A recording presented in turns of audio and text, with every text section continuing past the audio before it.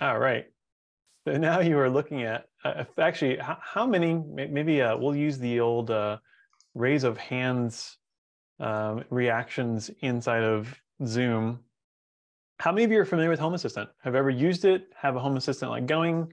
Like raise your hands. Oh, all right, nice. Got one, two. Well, you all should be using Home Assistant. I'm just going to start there because obviously Jessica and Chris know where it's at because Home Assistant is written in Python.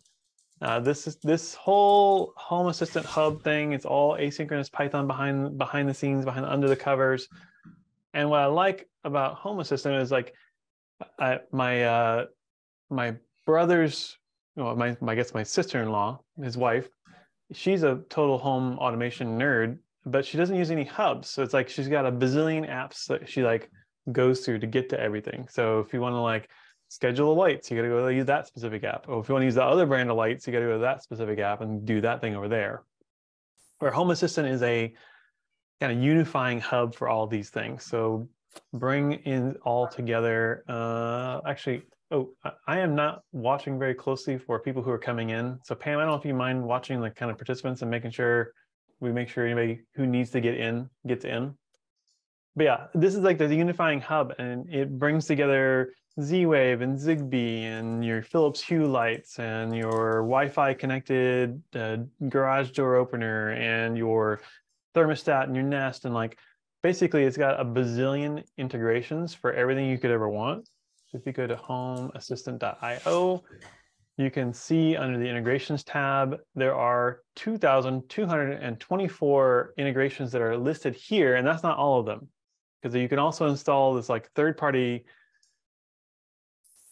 add-on that brings in just random GitHub repositories of stuff people have like played with over the years too. So some of the stuff's not even listed here. If you've got a thing in your house, it has a connectivity of some kind, it's probably supported by Home Assistant. Although I asked Mark, so the speaker from, what was that, Wednesday? The guy who did the water measuring machine learning sound device. I asked him if his device was supported by Home Assistant, and his answer was not yet. So that gives me hope that it will be supported sometime in the future. And Mark, if you're listening somewhere along the line, I want to be one of your early beta testers because I want to use your cool device. Because I have something somewhere in my house. I don't have his device, but I have the Mow and Flow, for example. So water conservation is actually something I was wanting to focus on and actually do something about. This main overview dashboard is kind of messy because like basically everything under the world in my house is here. So you can see here, I have numerous devices and things going on in my house. Probably more than most have going on in their homes, but I have a lot of stuff that I can react to, set time frames for. It just keeps kind of going and going and going. I do have, let's see here, we get down to whole house. Where's my whole house one? My goodness. I probably should just go look at the, and sometimes things move around. Let me close this out over there so we can make it a little bit bigger. Here we go.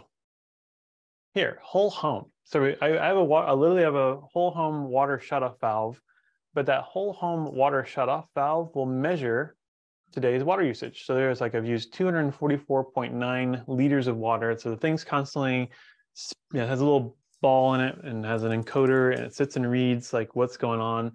And actually they use machine learning inside their system to try and determine what devices are in your home. So they can say, oh, you use so much for showers, so much for toilets, so much for the dishwasher, so much for faucets, because based on the characteristics of the water spinning the little wheel inside their thing, they can figure out, they can classify like what that was, like the washer or whatever it was.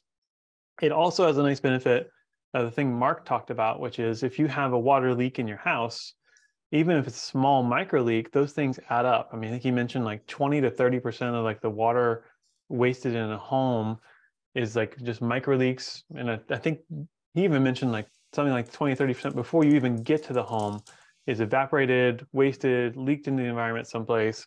So if I can save all the water that actually makes it to my house, I'm trying to at least find those leaks now, and I can do something about it. So this tool, like using the Mow and Flow, and it's not, his is much a less expensive option than the Mow and Flow. And so I don't know if I could wholeheartedly recommend the Flow yet to everybody, I'm definitely more on like the bleeding edge, leading edge, cutting edge for some of this stuff, and I wanted to try it out. But I'll tell you, the first day I installed it, that night, overnight, it does like a test of your house to see if it can detect leaks. And sure enough, I've got like a 5 gallon per day water leak in the house someplace. It's most likely an old toilet flap or a dripping shower or something like that. And so immediately I can go now track down. I luckily have PEX piping in the house, so I can actually go shut off on the manifold each of the things, run the test, and it'll tell me exactly where my water leak is, because it doesn't know exactly where it's at in the house. It's pretty close, but it's like you need to go now hunt down that leak. So that's my new mission, is to go hunt down that leak and find it.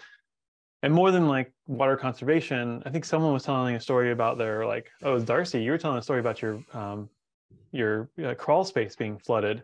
This would have stopped the water. If it detects a large pressure release for some amount of time, it will just actually actuate automatically and cut off the water. So you would have not ended up with a leak.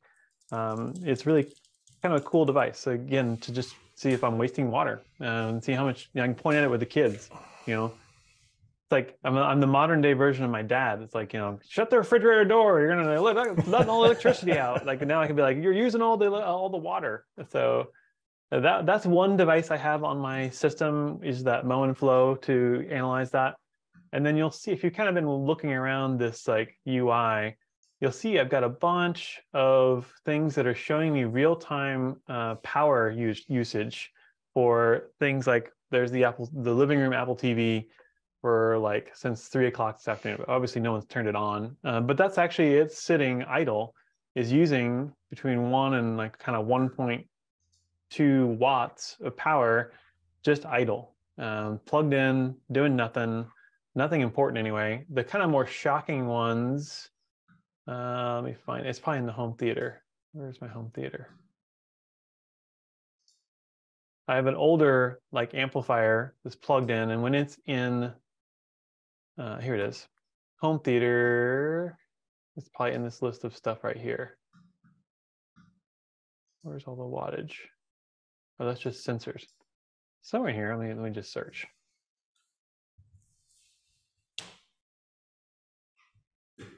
Home theater receiver, here we go. This guy, so he's on, I think I can get the graph from here. No, there's gonna be the logbook, like it turning on, it turning off. Let me go back over here.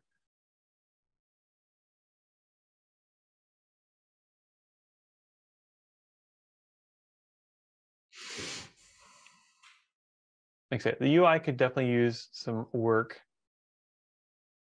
Somewhere in here I've got that, but that's a change, gives you the voltage. Now that TV actually doesn't use a lot of power, which is kind of nice. Some of the newer devices are getting a lot better about like their vampire draw on the network and stuff, is what I've noticed. Now, so this giant board of all the stuff has got like all the switches. I can turn things on and off. Actually, that light should not be on. It's kind of fun. I can, where's the kitchen right here? So in the kitchen, there we go. I can turn on the counter light. So watch right here. You'll see the light. It refreshes every few seconds. You should see that light turn on. There you go. Boom. So light turns on. I'm sitting down in the basement. I'm nowhere near like where this is all happening in real time. But Home Assistant does have an energy dashboard that is built in. Like this, I've not really customized this much yet. I really would like to do more with this. So I'm hoping folks like Chris and Jessica will tell me, oh, have you seen XYZ plugin? Because you're going to get way cooler things out of that. But I can use, so our power distribution panel has a sense attached to it. And with that sense, it tries to do machine learning to detect what kinds of things are in your house that are, using power, and when they go on and when they go off. And inside a Home Assistant, you can use those as sensors to trigger automations. Like if it knows the washer turns on, even if you don't have a smart washer, you could have it trigger a timer someplace and then alert you with a reminder on Alexa that your dryer is done when it notices that electrical load go off. So, but it also then tracks like your total usage over the day. If you had a solar panel or a battery system, it also integrates with those kinds of systems. So you could actually see your generation. You can see here this energy distribution from grid to home, it's obviously going one direction because I don't have a solar panel array on here. But if you had solar panels and you were generating more power than what you needed from the grid, it would blip back the other way and show you providing power potentially back into the grid. So at some point, part of my goals is to get like a solar distribution set up for the house so that I can see this blip go the other direction instead of always from the grid to me. Let me go back in here. Some of those sensors that the Sense picks up turn up to be devices inside of Home Assistant. And so if I look, any place where there's like wattages shown, you'll see here there's 1 watt on the sound bar. These are typically the Sense using machine learning trying to pick up what it thinks the devices are. And you go into their app. Actually, I can log in and show you the app. Again, I don't know if I would recommend this device. I think it's still early days for some of these things. So I'm merely showing them to you so you can see kind of what's possible out there. Where do I even log in? Here it is, web app.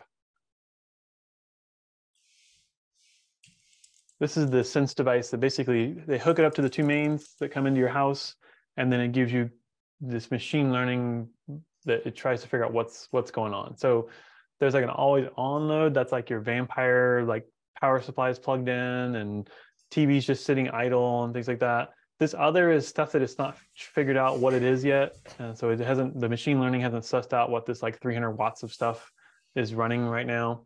And then you can see here that it has, you know, figured out some things like the Samsung living room TV, because I've installed a Casa TP-Link like power distribution, what do you call it? Surge protector. It has built-in control for each of the outlets that are inside of that surge protector, and it also reports back the draw that each of the outlets is doing. So some of these things are coming from, for example, oh yeah, I wanted to show you the home theater receiver.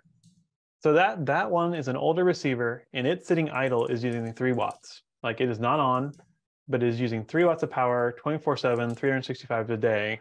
And what's kind of nice with the Sense though is that you can put in what your who your power provider is, and it'll tell you like your average cost per month. So it's like 23 cents a month to just sit the home theater thing just sitting idle and doing absolutely nothing. Now you can see, yeah, you can see here it got turned on Thursday, got turned on Wednesday. The kids watched a movie on Saturday night. So that was the movie watching. It used 0.5 kilowatt hour of power for them to watch a movie when they turned that specific device on, which is kind of cool. That is the home theater, yeah, Ethernet switch that I've got sitting there. Again, that's using 2 watts. The Apple TV is using 1 watt. But as you start like adding all these things up, it really, really starts to kind of multiply. And so my goal with this setup is I'll set up routines so that I can talk to the lady in the box, tell her, turn on, hey, it's movie time. And then all these things would be completely dead powered off. But because they're connected into a smart power strip, they can now be turned on demand and then save me, you know, 10 to 20 watts in each room of like vampire power. Well, if you take that times the number of rooms we've got, you know, it's probably, I bet I can get down a couple hundred watts of active vampire usage here, is what I was thinking. Anybody stop me for questions? Want to see something special inside of here? There's some kind of cool stuff, like especially with the power meter. This gives you real live, that is live. That's like literally right now. Someone has turned something on and is like starting to use a lot of power. I'm not sure what it is. That's kind of interesting. But you can see here we were using about 1,300 watts moments before that all kind of started to go down. Gabrielle turned her heating blanket. Yeah, Gabrielle, what did you do? Did you turn on a heater? Exactly. Do you have it set up to like turn off all of the kids' devices at 12 a.m. so to force them to go to sleep? I don't. I have other devices for that on the network. I use a Fing box for that, but it's definitely not a power saving thing. Chris, that's pretty funny. It's coming from inside the house. I love it. If it knows what some of the things are, it may tell you as they happen in real time across this thing. Let's go back to like, this is a 15-minute view. You can see right here, that was kind of pre-lunch. And then I know that right before the keynote at 2, no, right before this, Gabrielle was fixing lunch. That's right over here. So right before kind of 1 o'clock, Gabrielle heated up food in the microwave and brought down some soup and things for me. And that's really what all this like spike of energy was right here. This must be your heater. It looks like it's going up, getting to temperature, and then kind of cooling down, and looks like it's doing it again. Because look at the curve is really uncannily the same. You can kind of start seeing what these things look like. So it's loading in the data for a day. It'll also warn me when there's peak days, like you've just reached a new peak, like so many watts used in the house at any point in time. So it's kind of fun to look at and watch. And if you're watching it in real time, with the now kind of going, if I was to go over here and I'm going to turn off, let's see here. Well, I'll turn on all the backyard lights. So there's all the lights in the backyard just turned on. You should see, in a second or two, like a blip over here, although it's going to only be about 20 watts of power. Typically, it'll kind of note and kind of like highlight some interesting power things going on. I don't think I have anything I can turn on that brings in that much power. I've really been working on getting rid of anything that's incandescent and going to LED and anything that's going to save energy. Is anything in here that's got a lot of lights? Yeah, probably not. Oh, so the ones here, like they are hooked up, like the living room Apple TV, I can turn off these from here, and it turns it off on the TP-Link power strip. So it's all integrated. The configuration, you can do a lot of it through the web. You can also edit a YAML file for these kinds of things.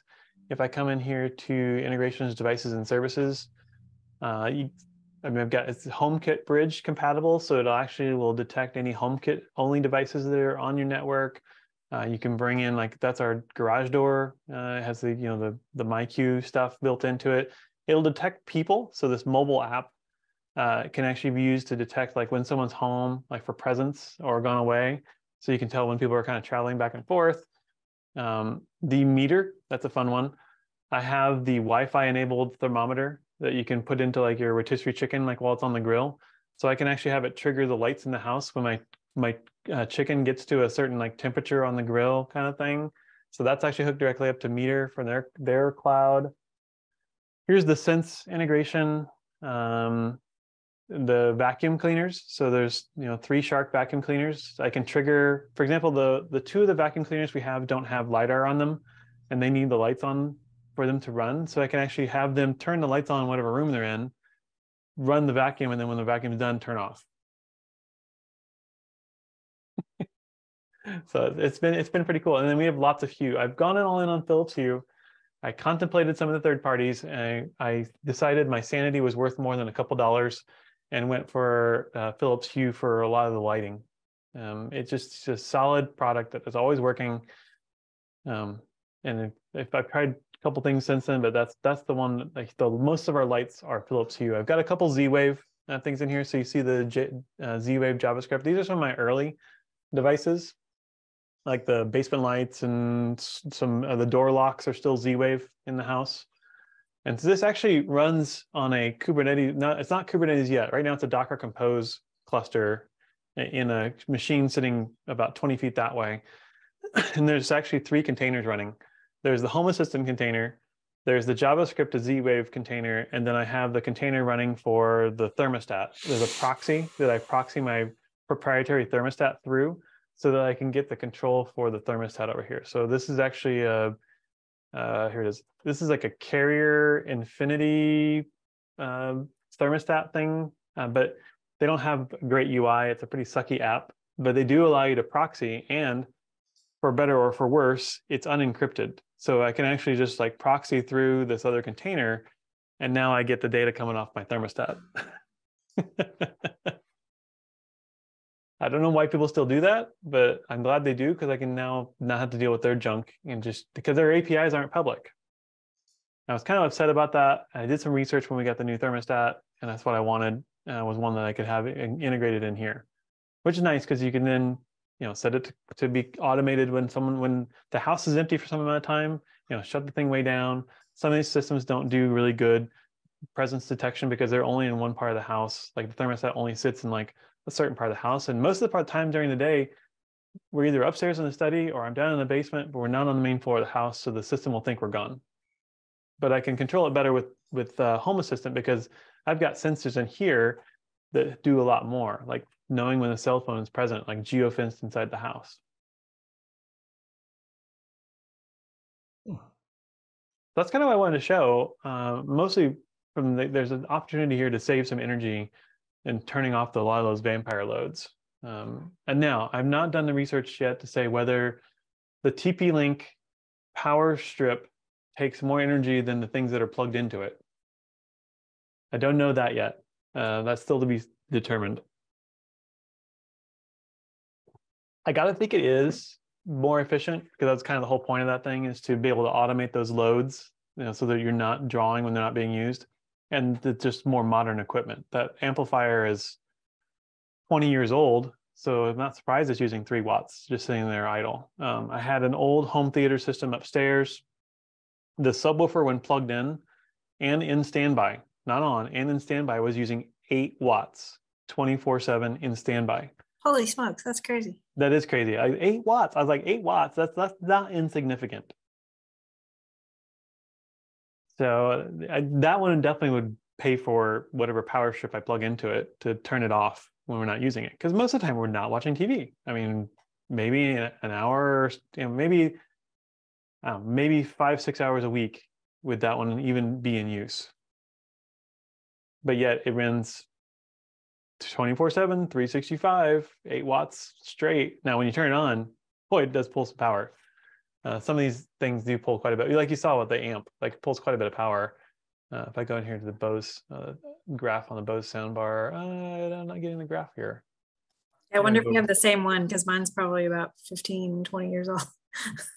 Yeah, and that's another problem. Like old equipment, just way less efficient. There is a potential case to be made for buying some newer gear because it's going to draw less, like phantom draw, for sure. If I go back in here to devices, yeah, the Bose soundbar and standby, when it kicks up, this one gets used a lot more because I'm listening to music quite a bit. But let's see if it pulls in the data for today. That's interesting. Why am I not showing the data? So enter standby, on Tuesday. Did they do Energy Star ratings for things other than major appliances, I wonder? Yeah, I mean, it's for real. You can see here, average usage is 11 watts. So like when it kind of fires up and actually is being used, see, I used it 77 times this month. So it got turned on from standby and recognizes when it's in standby versus being like on, which is kind of interesting. That's the projector in the basement. Oh, this doesn't look like it's picking up. It's timing out getting data, it looks like. Oh, that's just a little HDMI thing. The interesting ones to watch are like your refrigerator. I think this is the right. So now, another problem with this device, with this Sense device, it makes a best guess. If I go in and edit this item under devices, where do I hit the fridge? Oh, here it is, gear. It's like, this is a guess, or this is actually the thing. And so you can manage the device, or like, for example, if I go to one where it's like heat number 5, I'm not sure what this thing is. So a lot of times you have to go around the house and turn things on and off until you find the one that's like, oh, heat 5 turned on, heat 5 turned off. Another issue is a lot of times, like ovens or furnaces will have multiple elements that may kick in, and they may show up as multiple devices because they're giving off, it's all based on vibrations and sounds in the lines. So they may give off multiple sound signatures for the same device. Now, it does have a way to account for that, is that you can actually merge multiple devices together and say, this is my furnace, and this is my oven. It's something you can actually do in here. But like, I don't know what this thing actually is. It's very, oh, here you go. So when you actually like, type mystery heat, they got at least a sense of humor about it. But you can actually then say, they give you kind of a confidence level. Was it a dishwasher, or was it the floor heater, which I don't have? You do tell it a little bit about your house, like how many rooms, how many bedrooms, so it can kind of start guessing. It helps bring in the guessing, like confidence levels a little better. You can get notified when things turn on and off. Like I figured out that one of the boys was getting up like at 1 or 2 in the morning and going to the bathroom because it would show the light flipping on. It's not a smart light at all. It's completely a dumb switch, completely dumb lights, but they were some of the last incandescent lights still in the house. And so when it turned on, it made a lot of noise on the system. So I could tell, and I'd ask him about it the next day. Like, did you get up at 2 in the morning? Like, yeah. Like they were like, were you up? I go, no, I was just looking at the smart stuff.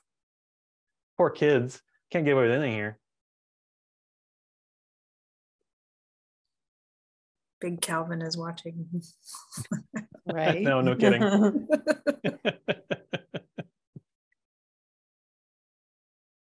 Yeah, it's a lot of fun. Here we go. History. I don't think I can do graphs. Oh yeah, kitchen nightlight triggered. You know, if this motion detectors, this hooks into our alarm system, which I don't use except as sensors. So now I've got sensors on all the doors and motion detectors on the main floor and on the basement. So I can know when people are in certain rooms. I actually use it to turn on a light, like in the middle of the night when you walk through our house, it'll turn on the kitchen counter light and like for the 3 minutes. And then, you know, usually you're just kind of walking through. So you don't have to worry about turning on a light anymore in the house. And you also don't have to worry about turning it off. It'll just turn off the light automatically, you know, behind you.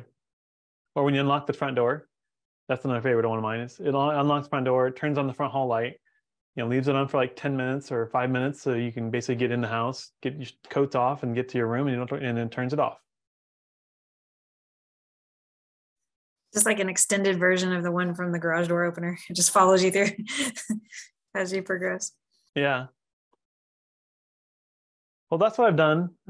Any questions? Comments? See lots of comments going on in the Have you used any of the I guess you don't have individual like smart plugs, sorry, if you're using this Sense. So I do have device. I do have some of those individual smart plugs.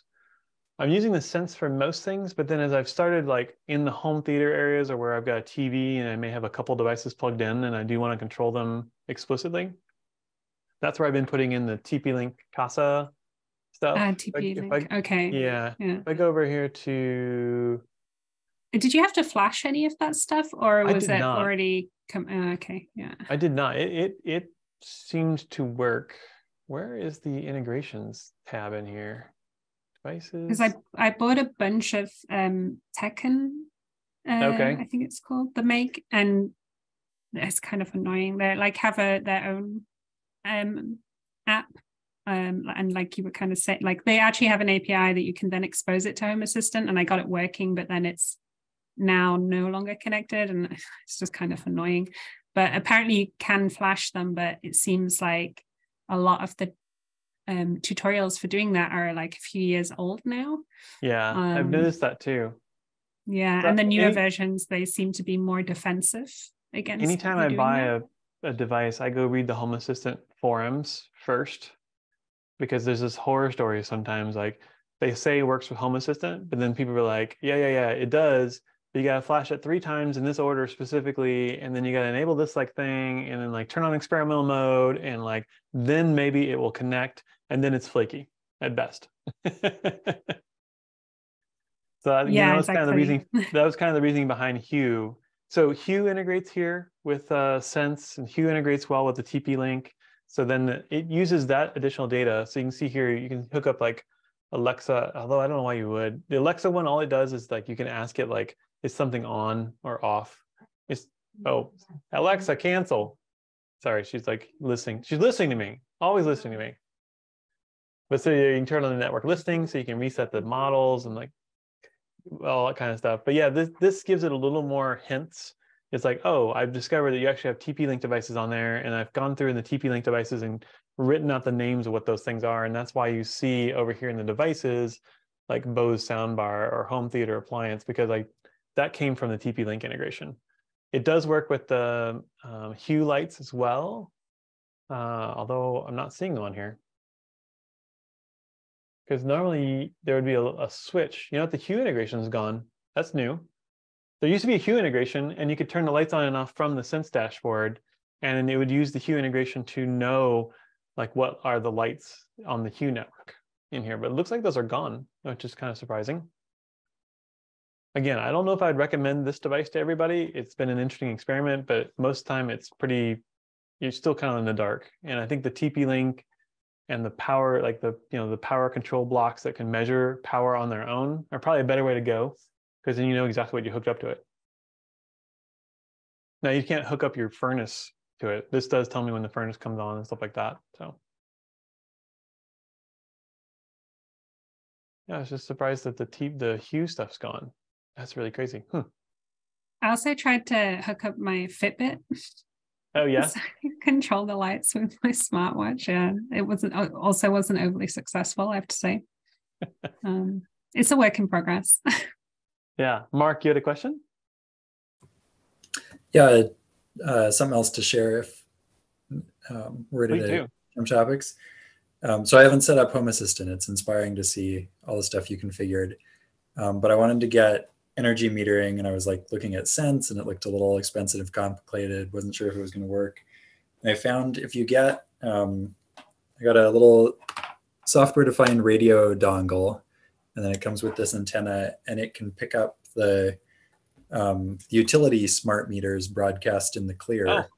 Oh. And there's I've played with the first stage that'll read the messages off the meter, and I can see like 60 of my neighbors' meters, as well as my own electric meter and solar production meter. And that's just the production value off the meter. And then apparently you can get an MQQT bridge that'll forward that to Home Assistant. So I want That's super cool. So now you can power shame your neighbors. Yeah, if I sneak around at night and get all their meter numbers, and then I know who's who. Right? Totally be doing that. Our gas and water meters, I couldn't see them, but apparently some of them can get picked up too. That's pretty cool. I didn't think about the fact that the meters are, read by a software-defined radio. That's kind of cool. Yeah. Yeah. One thing I didn't show you is like the infinite configurability of Home Assistant. You can go through and do it through the web like I'm doing right now, where you can set up these automations. So like, for example, at 10:30 every night, it activates the front porch low scene on my front porch because the light was keeping us up in our bedroom. So that's like that's the automation part. And you can set up the scenes, which is where, let's leave. Which is like basically what you want things to look like at any point in time during an automation. So a lot of these automations, all these scenes are actually brought in automatically from Hue. So it reads all the scenes you've got in your Hue app and brings that data in, and then makes them usable. And then, sorry if I want, shut down the backyard. So I have like all the backyard lights so that I can turn them on and off with my voice, as a one scene. So I'll set up a scene for them off, and I'll set up a scene for them on, or I'll set up a scene for Christmas outside, or a scene for whatever holiday, so they can just with my voice turn those on, or based on time of year, turn those on and off. There's also whole sets. These scripts came from a specific plugin in here. I've not messed too much with those, and also not messed too much with these blueprints, but you can actually just write this stuff on the file system. If I go to, where's it?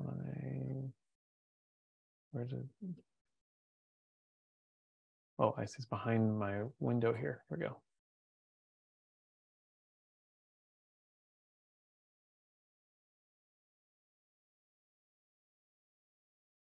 Oh, probably have to misspell it. Yep.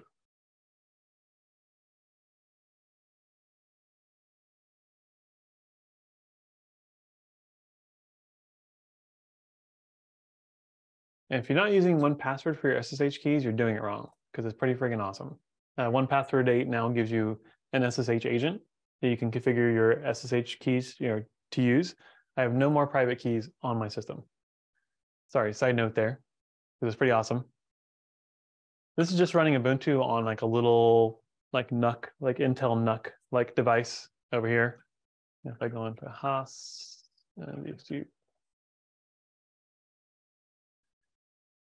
here you can see my Docker Compose. It's just not a fast system, as you can see. My goodness. Come on. The little computer that could. I need a Pam. Pam, you need to give it some encouragement. You can do it. I believe in you. There we go. Come on. All right, come on. She believes in you. I believe in you, buddy. There it goes. Okay. You have to So, pay yeah, for it now. So here you can see there's the Home Assistant container, the thermostat one, and the JavaScript one. But all the configuration files are just YAML files in here. So if you look at configurations.yaml, you can see in here, there's configurations for the various integrations. Like there's the alarm system or the HomeKit stuff. Yeah. Basically, and then you can tell it to not include secrets. You can actually have secrets included from a separate file, so you don't have to, like, if you were checking these into like GitHub or whatever, you can include those things from external files. But everything can be configured in plain text and backed up and everything else. So it typically stores the data outside the containers. So the containers themselves, you can blow them away. My upgrade process is literally like Docker pull, and then I just restart the instance, restart that container, rebuilding it. See if there's any updates to the Infinitude. Yep, image is up to date, so I'm on the latest for that one. There's like me getting the latest stable. They just released the stable, so I think I'm already on the latest stable. Oh no, there's been an update. So we're going to grab a minor update for Home Assistant right here, and we'll actually install it. The I/O on that machine is terrible.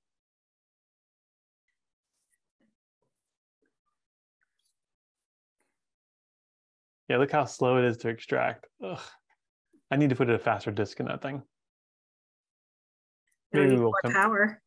Yeah, I'm trying to keep it low power. Like I'm trying to make sure that is a very low power setup there.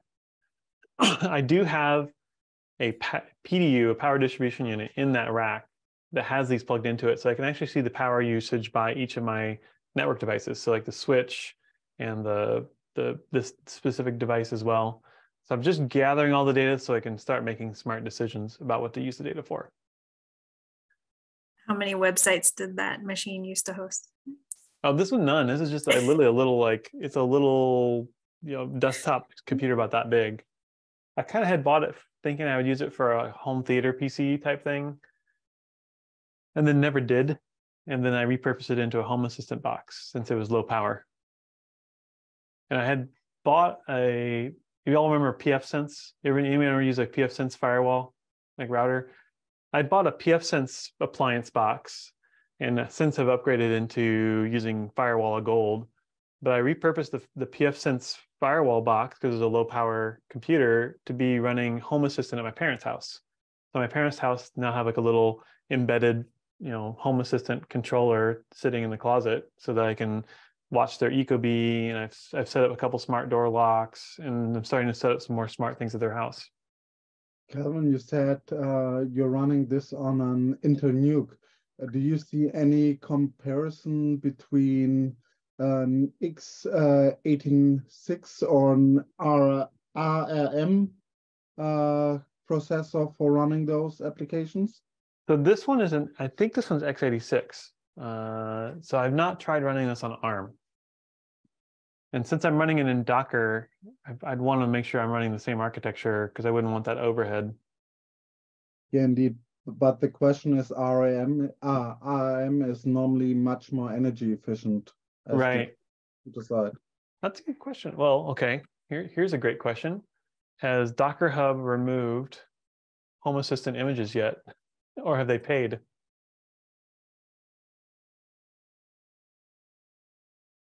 Must be Home Dash Assistant. There it is. So they got the sponsored open source badge. So you have to now apply to get free Docker Hub hosting. Like this is a this week thing, what I'm talking about here. So be careful if you're using some Docker images that are for open source projects and they don't pull anymore. They get like a 404 not found. It's because of exactly what we're talking about right here. They do have ARM v6. So that's because they support Raspberry Pi. Jessica said she was running hers on a Pi 4, and that's on ARM. So they have native Pi 4 images and other ARM support, it looks right here. So it's interesting they have 386 support. I don't think the latest Linux kernel even supports 386 anymore, does it? I thought they ended that.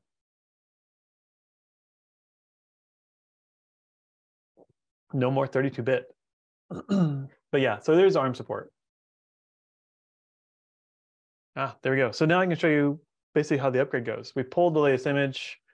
We can just do a stop, and I'll do a Docker compose RM, which removes the existing containers and stops them first if they were running.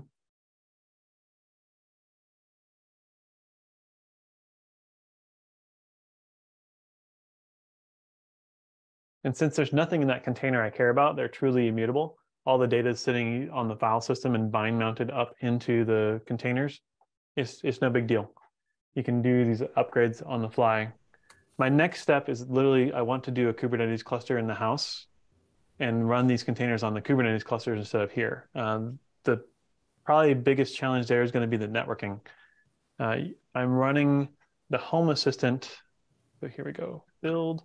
So we'll do Docker Compose up, -- build. That'll trigger Docker Compose to grab the latest image on the and make a new container at that point from the Docker Compose file. The biggest challenge with Kubernetes is going to be networking because the Home Assistant image itself or container is running like in host networking mode where it basically is on the same network as the host machine is, as opposed to being in the Docker specific network. You can see that right here on, it must be under networks. I've got the network set up for Z-Wave and Infinitude. I thought, or maybe I hadn't done it yet, because the reason to do that is because the HomeKit things and some of the other things that want to discover on the same subnet need to be on that network to be able to do the broadcast, or you need to install another container that does bridge you into that network and can relay those broadcasts back to Home Assistant. That's where the Home Assistant stuff can get kind of tricky. Yeah, I thought it was on networking. Network Z-Wave. I must not have had the network mode set for it. I thought I did. So at the moment, while your Home Assistant is down, how gracefully does everything in your house degrade? And like, do things typically catch up? That's been important because not everyone is forgiving when it comes to devices not working. All the devices, that's another nice thing about Home Assistant, is really as much as possible not cloud reliant. Now it will tell you, like for example, like Philips Hue, it'll tell you if it requires like cloud access or not, or whether they can run strictly without the cloud. So I think this one's local push, and so it actually doesn't require a cloud connection to still work Home Assistant with the Philips Hue lights that are in the house. If I look back here at some of my integrations, yeah, so this is already reloaded. We're on the latest version. Yep. So yeah, see the ones with the cloud icon like this? Those are the ones that are requiring cloud APIs to interact for those specific things. So if the network is down, I can't use the garage door through Home Assistant. Obviously, I can still go use the garage door from the button, which is important. Also, the Philips Hue, as long as the network is up and the Hue hub is up, the Zigbee hub, then all those devices can still operate. Like I can use the remote switches that I've got set up or the remote controls for some of those lights. That'll all still work. The only thing that would stop working in my house right now if the Home Assistant itself is down would be the scheduled automations. So things that were triggering in Home Assistant itself. But like the switches all still work. That was important, was to make sure that it would still function like a house. I've been in homes where they have these smart panels, and if the hub is down, you can't turn anything on or off. Like that's kind of a non-starter. That's interesting. WebSocket timing out. That's new. But you see, it depends on the cloud. Like the cameras I'm using I've got them firewalled off, so they can't talk out to the outside world, but they can talk to Home Assistant. So when you're seeing these camera views, those are not available except through Home Assistant.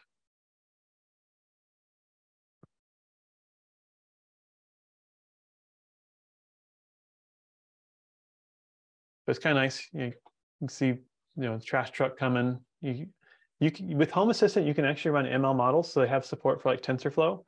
So you can feed these images from these cameras into the models, and for example, have it watch for your trash containers to see if they move or not, and then you know like whether the trash has been picked up, without you having to go look. One of my little dream pet projects would be to like put in some kind of classification to see if a cool car came by. So if a cool car started coming in the neighborhood, I'd want to know, so I could go like watch it and go by.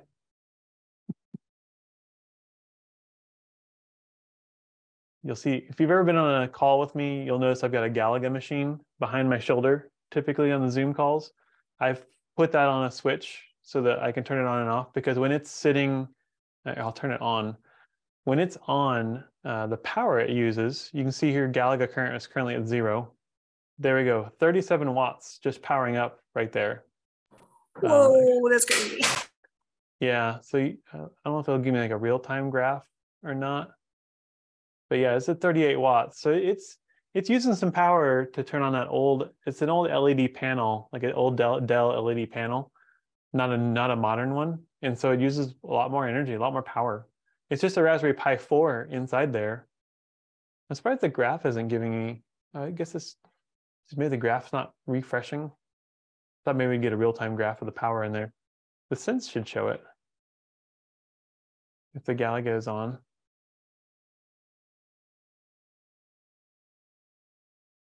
I'm not sure what that is. Let's see here.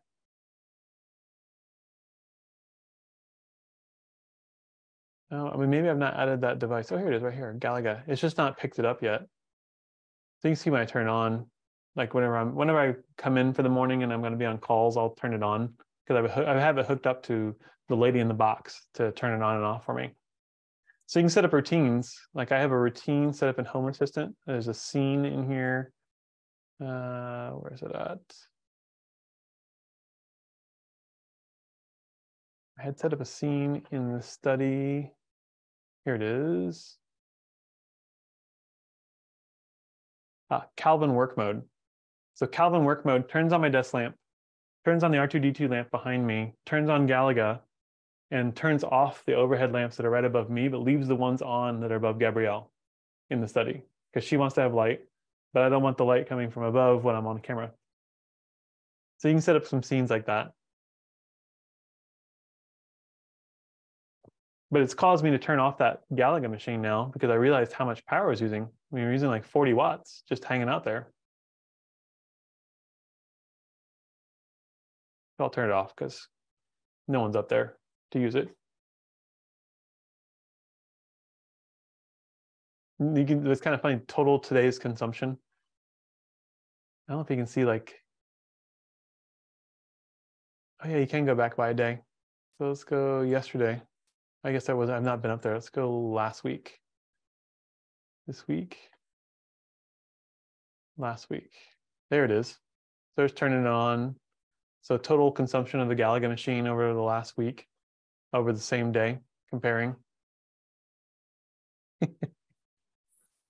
If you put quarters in it, does it go down? Right, it costs less.